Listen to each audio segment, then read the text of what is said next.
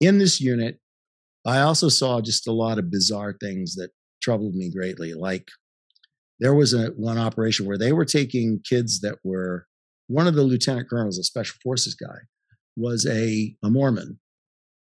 And he knew that I was. And I found this op that they were sending, not an operation, but prep training. They were taking young military kids who were or were not LDS, meaning not Mormons, right?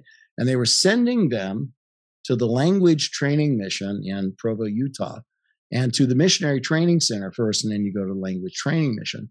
And then these young men, who were actually soldiers, were being positioned in various positions throughout Central and South America or other tier 1, tier 2 countries, proselytizing as missionaries, but collecting intel. And right. And yeah, that's perfectly logical. That's an easy, I could see them doing that in the Peace Corps too. I think there are a number of different ways to do that.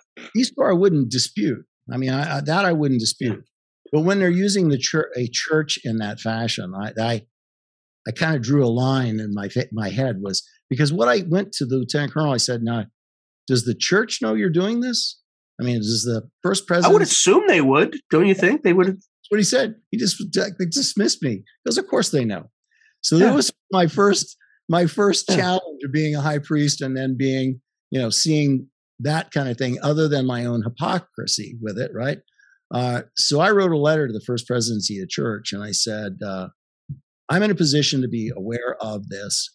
And I laid it out, very short, 1-page letter. And I said, I would really like an explanation as to why you think that this is an appropriate use of young missionaries. Because my issue with it, Sean, was that when I was at BYU, lots of the missionaries that returned missionaries, that they call them, that were in university now, you talk with them and they go, yeah, it was really a good assignment. But, I enjoyed my mission, but it was tough to get through some of the people because a big percentage of the people thought we were CIA.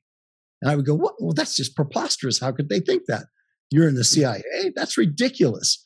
But now I knew. Yeah, I'm not surprised. I'm not surprised at all. I'm not like, this does not surprise me.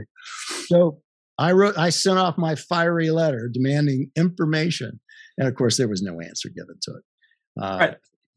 Because if they gave an answer, they get in trouble. It goes back to the old CIA adage of we can neither confirm nor deny the existence of said program, right? That's what they do.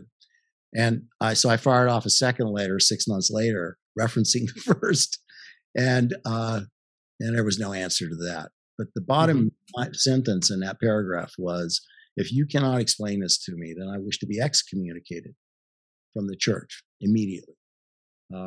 That never happened. And going back to it again, I think that it didn't happen because if they had turned around and excommunicated me, it would have confirmed. Right? Confirmed awareness of the program, which that wasn't really my intent. I didn't secretly I was like demanding, like, you're not going to. Yeah, you may have been putting crosshairs on your without even knowing it, right? Yeah, very much so. Very much so. That was going on. If you enjoyed this video, please hit the like, subscribe, and notification buttons.